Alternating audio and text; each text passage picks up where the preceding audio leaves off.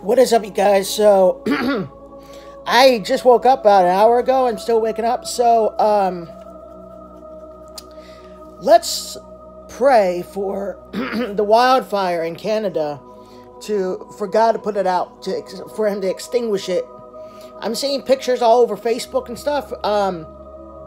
In New York City, sorry, I'm rubbing my eyes because I'm experiencing some eye allergies.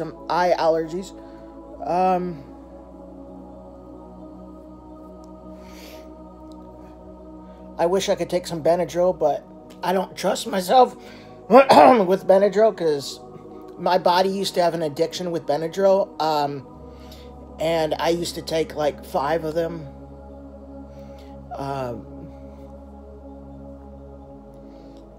And it gives you a weird kind of high kind of feeling, and I don't, to be honest, I hated it.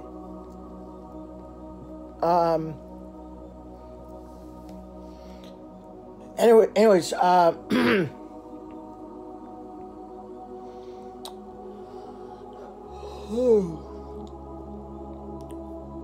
so before you go to bed or whenever you can, just pray to God, saying to extinguish the wildfires in Canada. They're in the haze is in New York City.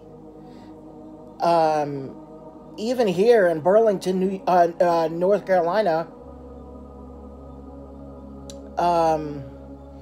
it's not yellow air or anything like that, like in New York, but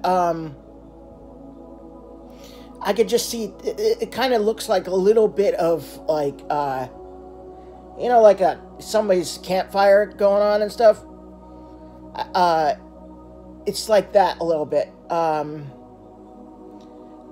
don't even know if it's from the haze from the wildfire in Canada, but it's not yellow or anything like that. It's just a tiny little minuscule bit of like smoke in the sky, in the air. So it's like somebody's campfire going on or something like that, and you can smell it too. So I don't think it's the wildfire, but